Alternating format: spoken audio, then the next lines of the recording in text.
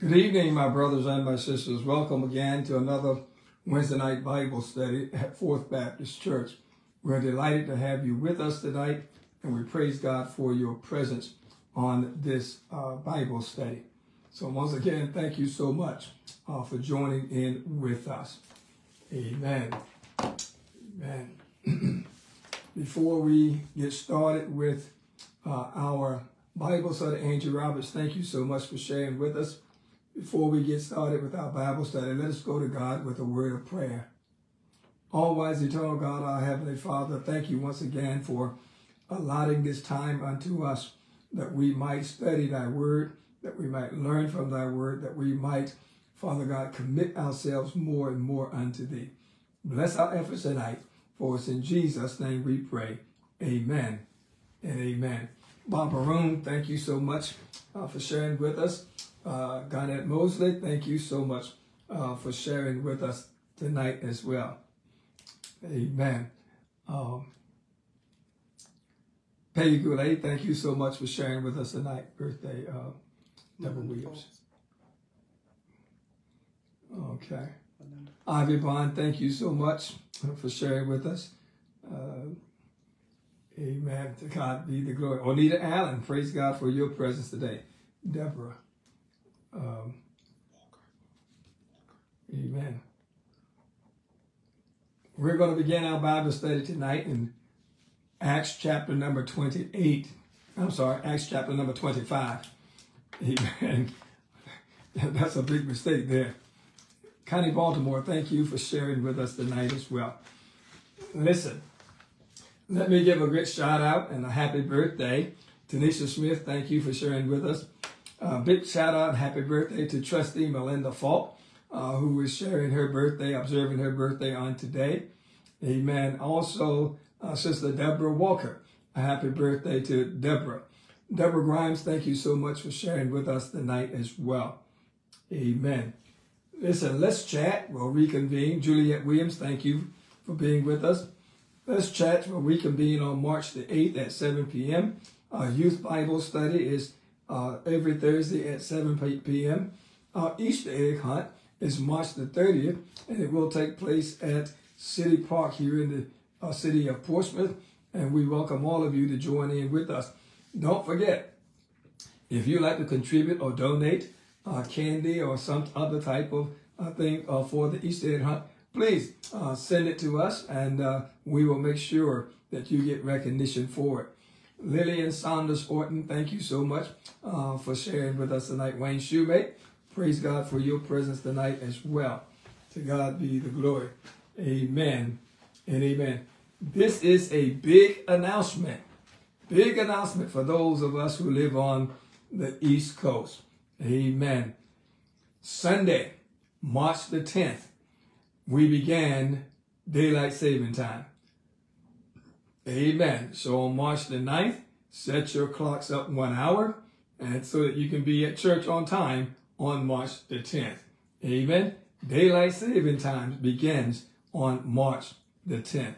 Amen. To God be the glory. Debbie White, thank you so much for sharing with us tonight as well.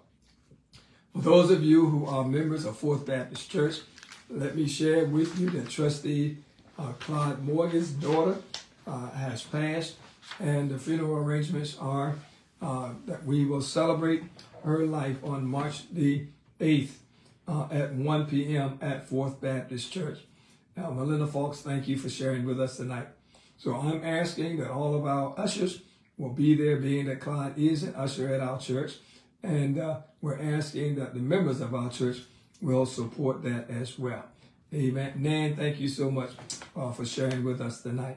Amen. So make sure that we come together, that we might represent. And I would like for all of the trustees at Fourth Baptist Church to be there and sit in the body as well. To God be the glory. Amen and amen. We'll talk more about that this coming Sunday morning. Big West, thank you so much for sharing with us tonight. Listen, if you suffered loss and you stand in need of support as you go through, our grief ministry is alive and well. And we ask you and we invite you to join in with our grief ministry by dialing griefshare.org And once you do that, search for Fourth Baptist Church, 726 South Street, Portsmouth, Virginia, and our church will pop up, and they will direct you to us. Or you can dial directly to the church at 393-6657, 757-393-6657, and we will connect you with our grief ministry. Our prayer line continues to be a source of strength, a source of inspiration, a source of encouragement to those who are contacting our ministry. So we encourage you to call our prayer line, and you can call that number if you desire prayer. You can dial this number, 267-807-9605, with access code 985155. Amen. Listen, if you are wanting to improve your skills, improve your hiring ability, promotion ability, Momentum Makers will be sponsored at our church. And as we go there, we want you to join in with us. Nikisha Gaither, thank you so much for sharing with us tonight. Momentum Makers is designed for professional skills training. And we have 8 classes lined up, not all at one time, but we have 8 classes lined up for you to enjoy and to share in with us. The first class begins March the 9th at 9 a.m. And we want you to come, but you need to register. Call the church, 757-393-6657, and register for this class. Amen. To God be the glory. Thank you so much for your indulgence and allowing me to make those announcements. Be in prayer for your brothers and your sisters as we go forth. Richard Chancellor, thank you, and Yvonne for sharing with us on tonight.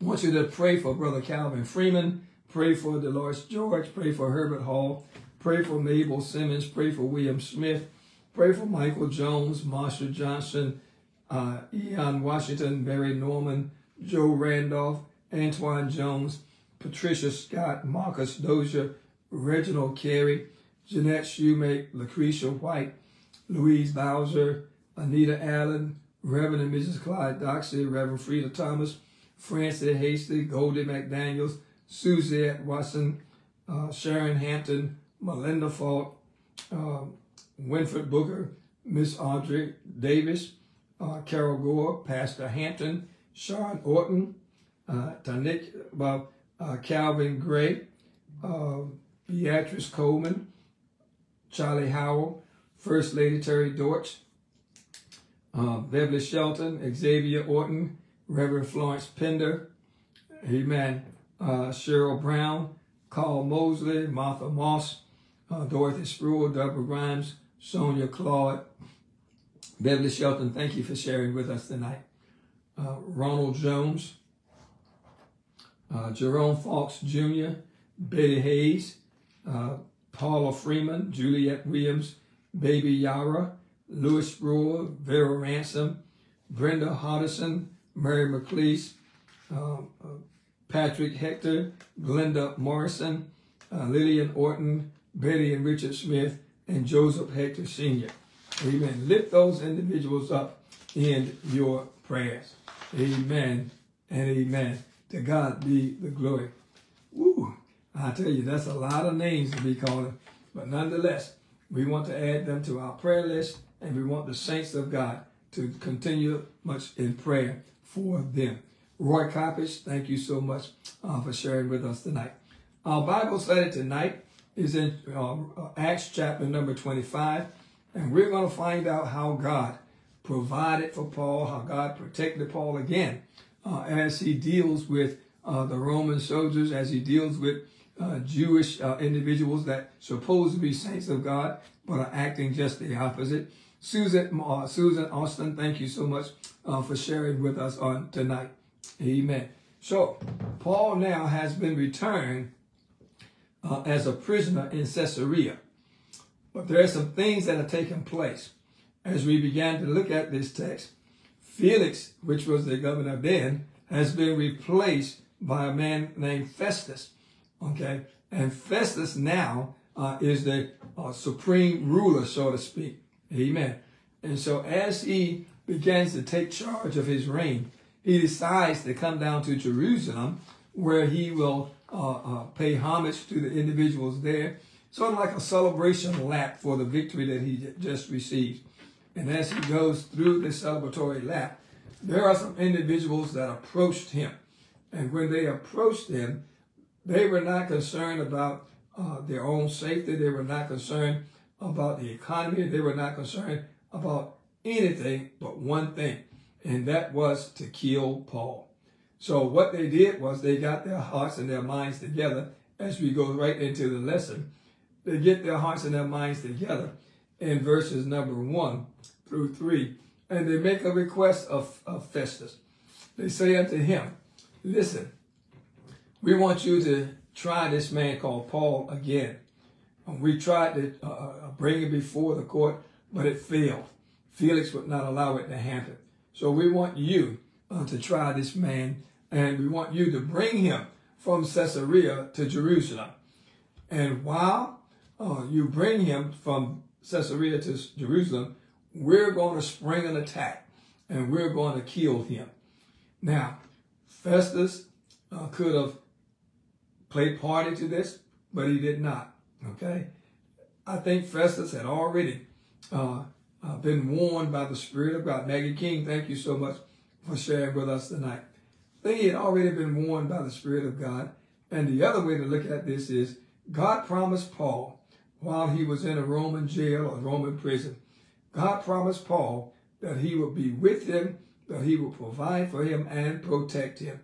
Here it is in this first few verses of this chapter. God is going to protect Paul again. So Festus refuses to have Paul sent to him from Caesarea to Jerusalem.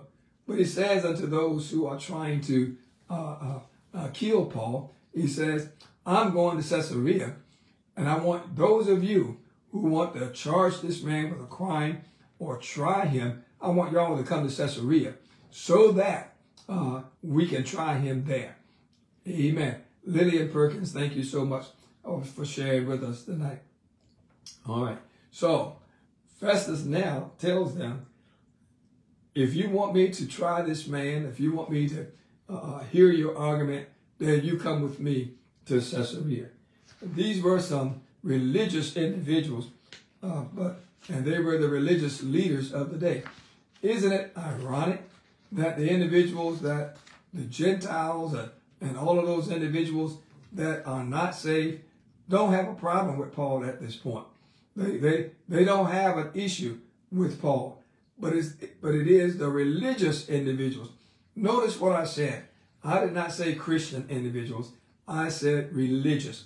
Those who can talk the talk, those who can dress the dress, those who can speak the speak, those who can do all those right things to make you feel that they are on the Lord's side. Amen. Carolyn Flowers, thank you so much for sharing with us. Those are the people that attack them. And here's what I want to say to you today. Let's fast forward to 2024. Amen. A lot of the times you're going to find out that you will not come under scrutiny. You will not come under attack. You will not be lied on or whatever from those outside of the church. A lot of times it's the people who sit right next to you, in front of you, or behind you, those who, in their own pious way, want you to feel that they are so religious that they are above reproach. Amen. So when you go to church, I want to say this to you. Don't feel that when you go to church that everybody's saved, because everybody in church is not saved. Amen. Everyone in church may not know Jesus Christ as the Lord and Savior of their life. Eartha Garrett, thank you so much for sharing with us on tonight. Love those pictures, by the way.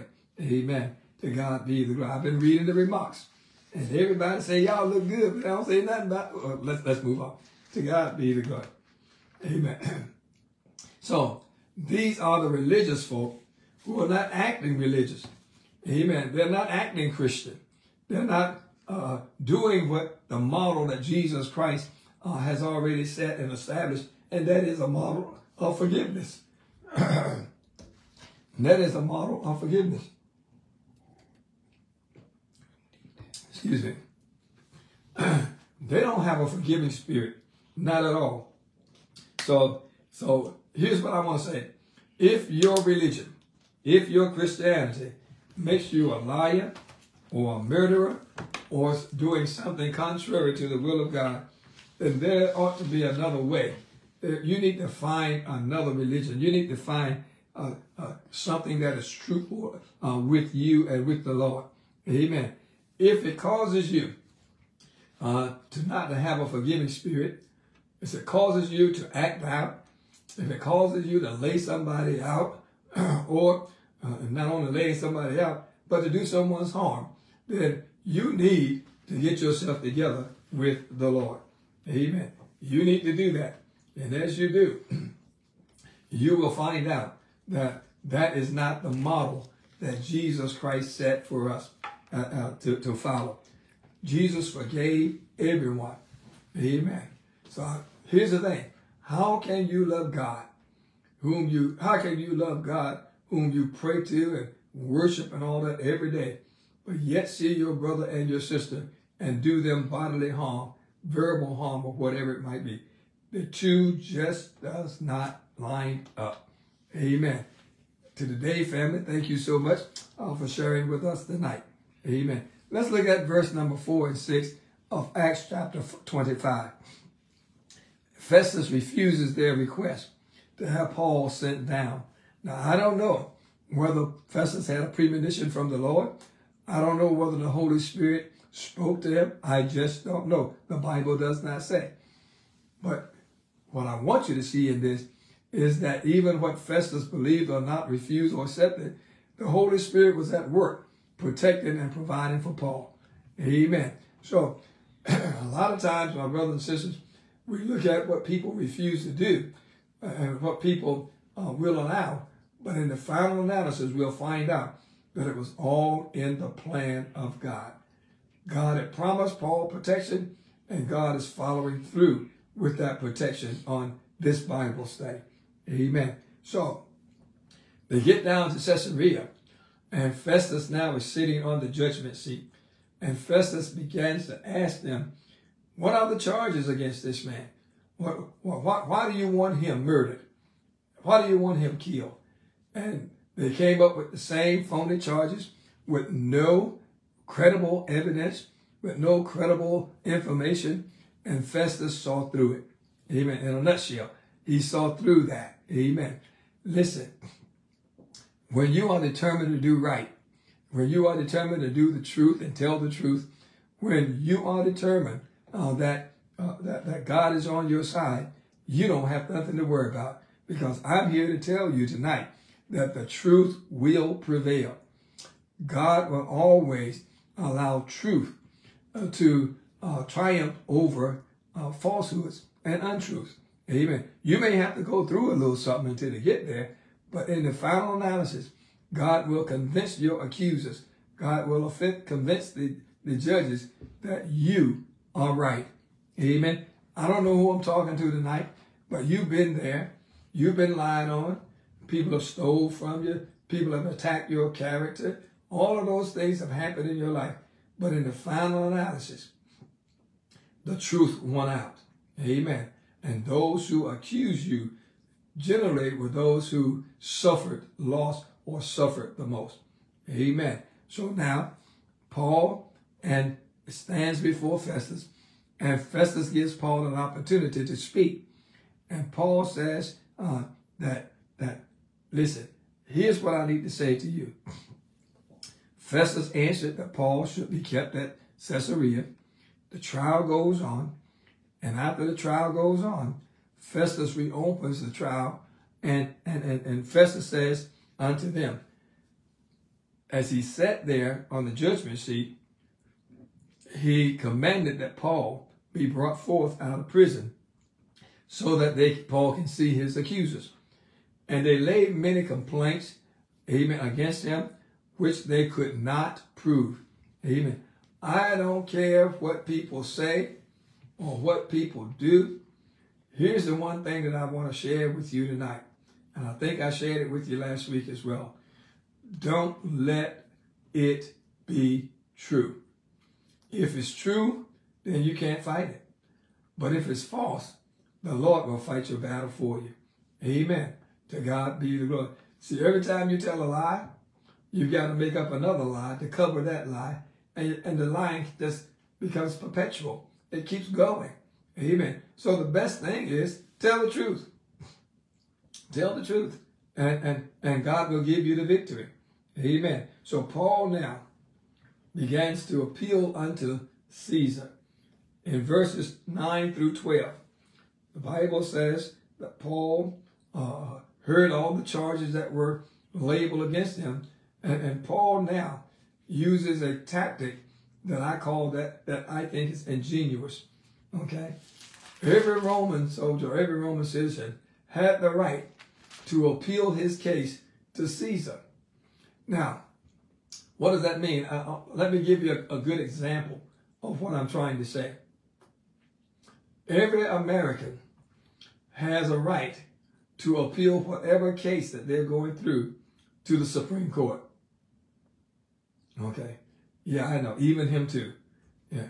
But they have a right to appeal to the Supreme Court. All right. And this is what Paul was doing. Caesar was the highest appeal that could be challenged to this unfair complaint or charges that were labeled against Paul. Above Caesar, there was no one else. Well, we know that God is above everybody. But in the human nature, Caesar was it.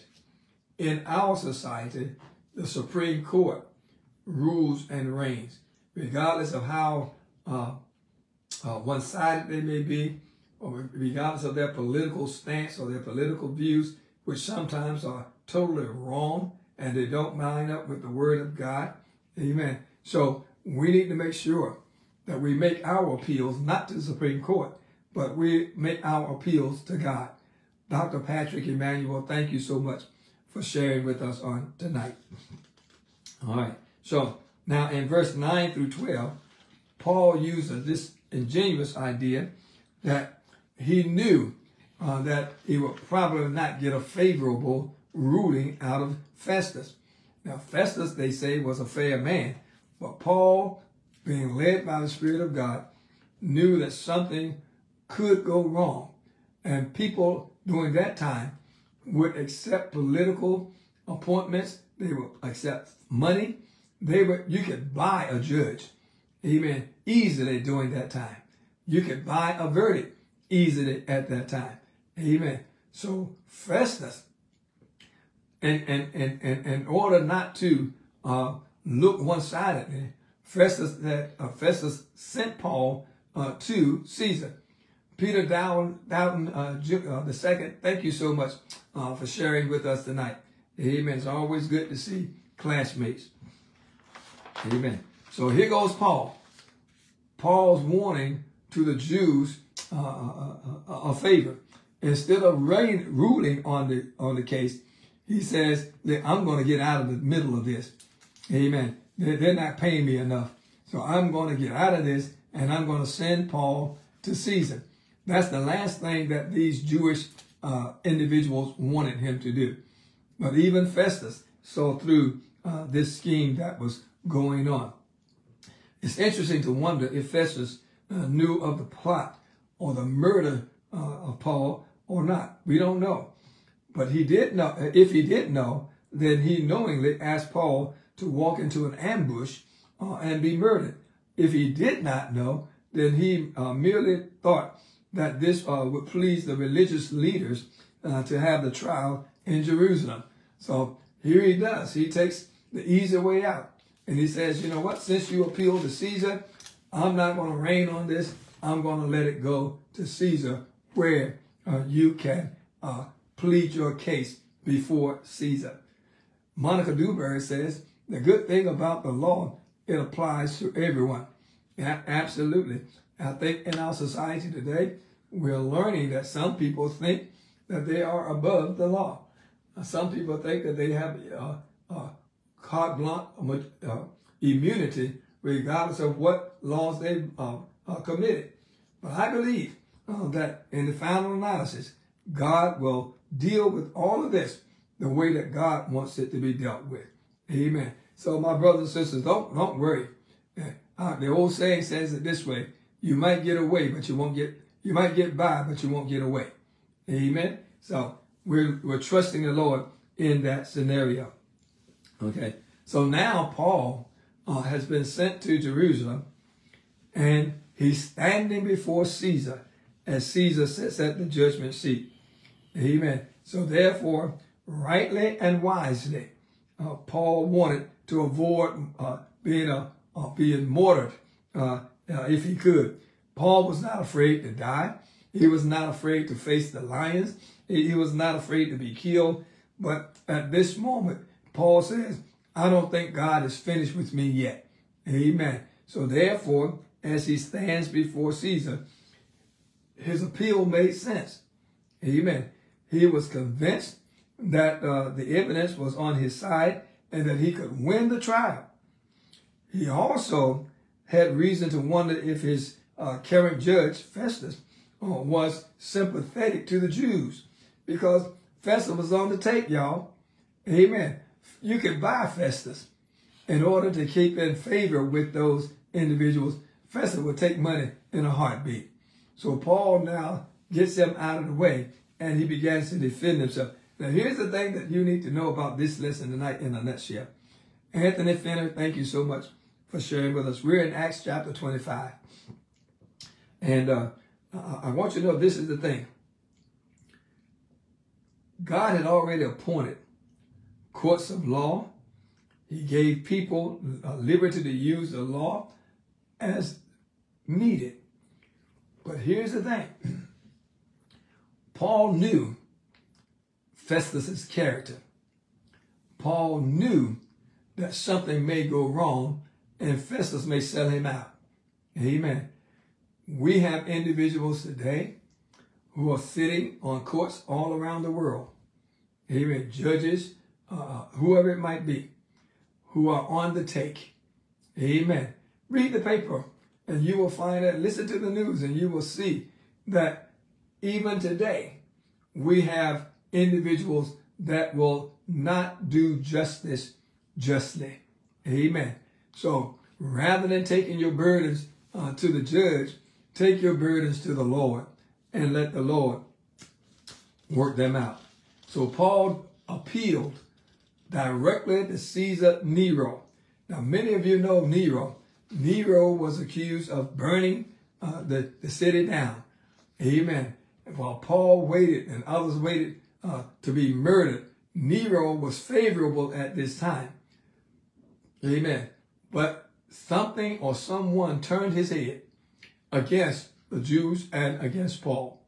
Amen. We'll get into that in a later Bible study. But Paul appealed directly to Caesar, who was later a notorious enemy of Christians.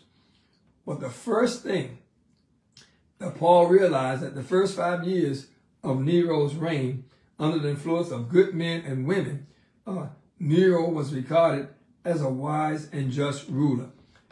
Time out. Miss Yvette Williams, thank you so much for sharing with us. Listen, a lot of times you can start out right, but as people come and go, and you surround yourself with different individuals, please make sure that those individuals know the Lord. Please make sure that those individuals are saved, and that please make sure that those individuals are committed unto the Lord.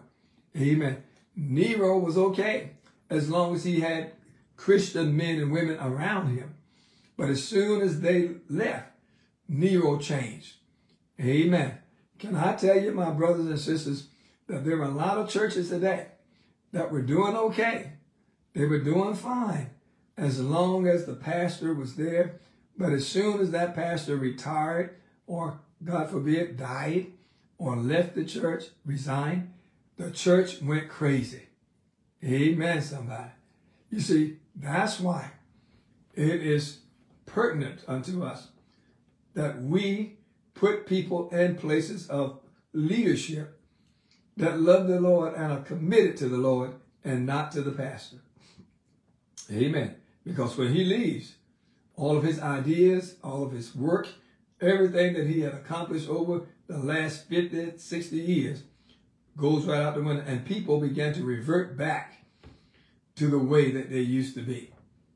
Amen. So make sure that as you select individuals for positions of leadership, that you're getting individuals that, first of all, have been saved, second of all, have a commitment unto the Lord, and third of all, individuals that will say it, and I'll say it this way, as for me and my house, we're going to serve the Lord. Amen. Because you don't want individuals around you that don't mean you any good. Estelle Brown, thank you so much for sharing with us tonight. Amen. It is paramount in the life of each church, in the history of each church. If you look at it, you will find that the moments when the church prospered the most was the time that they had sincere, committed, faithful leaders leading the church. Amen. Something happened along the way. And I think what happened along the way is that people began to listen to the fluid talk, the expeditious talk, and the way that people convince you, the smooth talkers of our day. They began to listen unto them and follow them, and things rapidly fell apart in the church. Wanda Hayes, thank you so much for sharing with us today. All right, so please let your mom know that we said hello. Amen. To God be the glory. So, my brothers and sisters, God has already dictated, God has already chosen who is going to lead and who's not going to lead. But Nero was an anti-Christian. He was against Christianity all the way. But yet, he is the leader. And I say that to say this. Sometimes God will allow terrible, bad leaders to come in place so that he can teach you and me to remain faithful unto him and be committed unto the Lord. Amen. So my brothers and sisters, I'm not worried about the political atmosphere. Why? Because I know that God is still in control. Amen. God reigns, and God reigns supreme. Amen. So now, in verse 13 through 14, we find out that Paul has already appealed to go to Caesar. And so now he's going to stand before King Agrippa. Now, this King Agrippa comes from a terrible heritage. Amen. If you go back in the Bible, you'll find out it was his great-grandfather, I believe, that tried to kill Jesus. Tried to kill Moses when Moses was a baby. Amen. And throughout all of the scenarios where you find the Herods and the Agrippas and all of them did much damage to the world, much damage to Christianity, much damage to the name of Jesus. So be careful, my brothers and sisters, who you align yourself with. So King Agrippa and his sister Bernice now comes to Caesarea. And after some days, King Agrippa and Bernice came to Caesarea to greet Festus. When they had been there many days, Festus laid plans, Paul's case, before them. Now, can you see how they are passing the buck? Felix didn't want to have nothing to do with it, so he passed it to Festus. Festus didn't want to have nothing to do with it. Now he's passing it to King Agrippa, to Herod Agrippa. So Agrippa the second ruled a client kingdom, so to speak, of the Roman Empire to the east of Festus' province. Agrippa was known as an expert in Jewish customs and religious matters. So right away, Festus said, you know what? This guy's an expert. I'm going to turn it over to him. Let him handle this thing. He did not have jurisdiction over Paul in this case, but his expertise, his advice, his opinion will prove to be a matter that is very helpful to Festus. He can otherwise tell Festus what he thinks ought to be done or should be done. Amen. So Herod Agrippa II didn't rule over much territory, but he was a great influence because the emperor gave him the right to oversee the affairs of the temple in Jerusalem and the appointment of high priests. Now, don't take that as if he's somebody. He is somebody, yes, but all of these individuals, if you wanted to be a priest, if you wanted to be a bishop, all you had to do was come up with the right amount of money, and you can buy it. Amen. I ain't saying nothing about that for our society today. During that time, you could buy your name tag in front of your name to be a bishop, pope, whatever it might be, if you had the financial resources. So this is what Paul is dealing with. Paul deals with and understands that all of these guys are on the take. Amen. All of them are on the take. So who do you turn to? Who can you trust? Who can you take your burdens to? Can I share with you, my brothers and sisters, just like Paul? Paul made one appeal after another appeal, but Paul knew that he was being guided by the Holy Spirit, and Paul knew that God would vindicate him, that God would exonerate him, and that God will set him free. Paul now has been in prison for over 2 years. Isn't it strange that over 2 years, they come again with the same crazy, foolish charges? 2 years. And they would not let it go. Amen. This is to let you know just how much these people hated Paul. They really wanted Paul to die. Not because Paul had done anything wrong. Here's the bottom line, and I'm getting to the end of the story before I get there. The bottom line is they wanted to shut Paul's mouth up, talking about Jesus and talking about the resurrection. Amen. They did not want to hear anything further about salvation comes through Jesus Christ and Jesus alone. They did not want to hear anything further about the resurrection of Jesus Christ. They just wanted to shut Paul's mouth up so that he would not keep spreading the truth among the people that were there. Because the more you talk about the Lord, the more you tell the truth about the Lord, the more people will get saved and the more people will respond to this truth. And they knew that. So here it is.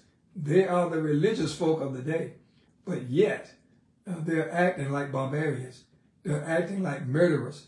They're acting like liars.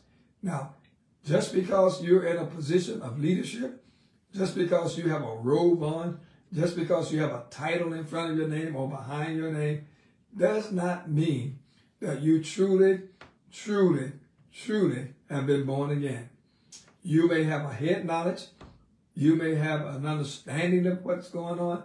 But if your heart is not in it, if you have not changed, if you've not developed a sincere love for the Lord, and if you really are not on the Lord's side, you will do anything that the devil possibly convinced you to do. Amen. Think about it. How many times have you seen in church where people just go crazy, but yet they're supposed to be the most safest people in the church? Amen. It's because their heart is not with the Lord. Stanford Locust, thank you so much for sharing with us today. Amen. So can I admonish you that before you hook up with other individuals, make sure you know. Make sure you ask God. Make sure you ask the Holy Spirit to show you the true character of those individuals, what they believe, and even if they're on the Lord's side. The Bible says that, no, we don't know who is saved and who is not.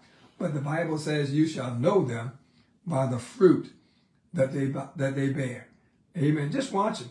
See how they act. Do they follow the model that Jesus has set already? Do they follow the model of forgiveness? Do they follow the model of embracing everyone as on the same level?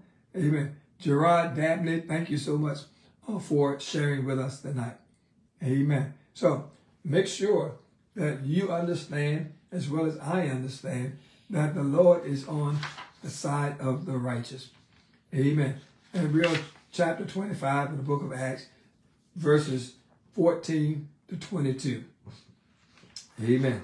So here again, we find out that as we go along, Paul has appealed, and now Agrippa is listening to Paul. And here's the thing I want to say. Paul had a great desire to preach at Jerusalem, to teach at Jerusalem, to share the gospel, the good news of Jesus Christ at Jerusalem. And in this text, do you see how God is bringing that about? God is going to fix this thing. So now they're talking about sending Paul back to Jerusalem. And Paul now is getting excited because this is what he always wanted to do. He wanted to stand and preach and teach in Jerusalem to share the good news, the gospel of Jesus Christ. So God is opening up a way, opening up the possibility for Paul to share the gospel. Amen, somebody. Can I let you know, my brothers and sisters, if you truly have a desire to speak about the Lord, to teach about the Lord, and to share the good news of Jesus Christ, God will give you a pulpit in the projects. God will give you a pulpit on a street corner. God will give you a pulpit in places that you never thought that you would preach or teach before. Amen. So they laid their charges out there, and Paul begins to talk, and Paul begins to share with those. And the bottom line is that Paul almost convinces Herod to be saved, almost convinces Herod to accept Jesus Christ as Lord and Savior of their lives. So as I close the lesson tonight, be of encouraged. Amen. God will make a way somehow. God will provide somehow. God will protect you somehow. God will give you what you need if you have a sincere desire to preach, to teach the Word of God, and to talk about the resurrection of our Lord and Savior, Jesus Christ. To share his story, regardless of where you may go or who you may come in contact with. Amen. You got to have a made-up mind that all you want to do is to please God. You've got to have a made-up mind. Amen. Don't look for the pat on the back because it ain't going to come. You may get these words, flattering words, how good you are, and all of those type of things, but don't let that fool you. Stick to the script. Teach and preach about Jesus Christ. Don't let these Festuses and Herods and all of that, because of the position that they hold, make you feel like that what you have to say is not important. The God that you believe in, the God that you trust, the God that you depend on, the God that provided Jesus Christ as Savior of the world, will keep his promise to you just like he kept his promise to Paul. Amen. Be encouraged, my brothers and sisters. Be encouraged. Be faithful unto the Lord. Be committed unto the Lord and walk in the way of the Lord. Amen. You can't walk south and north at the same time. Amen. Either you're going with the Lord, or you're going to stay with the Lord, or you're going to make the Lord ashamed of who you are and what you are, what you declare that you are. Amen. To God be the glory. So, before we close, let me just share with you that if you desire to be a blessing to Fourth Baptist Church, then you can do so by pulling up the app called Givelify. And when you do that, search for Fourth Baptist Church, 726 South Street, Portsmouth, Virginia, 23704. And click on that. Picture of our church will surface. Tap on that. Enter the amount that you want to bless the Lord with. Tap on that, and you've given unto the Lord. Vernon L. Mosley, thank you so much for sharing with us on tonight. Or you can write a check, address it at Fourth Baptist Church, 726 South Street, Portsmouth, Virginia, 23704. Slip it in the mail, and we will gladly give God praise and thanks for you. Amen. Thank you, Maggie King. Choose you this day whom you will serve. That's the bottom line. Couldn't have said it better myself. Amen. Either follow Christ or follow the devil. There's no middle ground. Amen. Let us pray. All-wise, eternal God, our Heavenly Father, once again, we give you praise, honor, and glory. And we thank you, dear God, for these brief moments that you've given unto us, that we might come and share in thy word, that we might gain from thy word, that we might be encouraged by thy word, and that we might be inspired by thy word. Bless your people, dear God, that are listening under the sound of my voice. Bless their families. Bless, Father God, their jobs, and whatever they stand in need of, we ask that you would provide it for them today. God, we love you, we praise you, and we glorify your name. For it's in Jesus' name we pray. Amen and amen. Well, my brothers and sisters, we'll come to the conclusion of another Bible study. Next week, we'll continue on in the life of Paul so that we might see how God provided and protected him along this journey. Joyce Beeman, thank you so much for sharing with us on tonight. God bless you. Looking forward to sharing with you this coming Sunday morning at Fourth Baptist Church. See you there at 9 o'clock Sunday school and 10 a.m. Worship service. To God be the glory. Good night, my brothers and my sisters.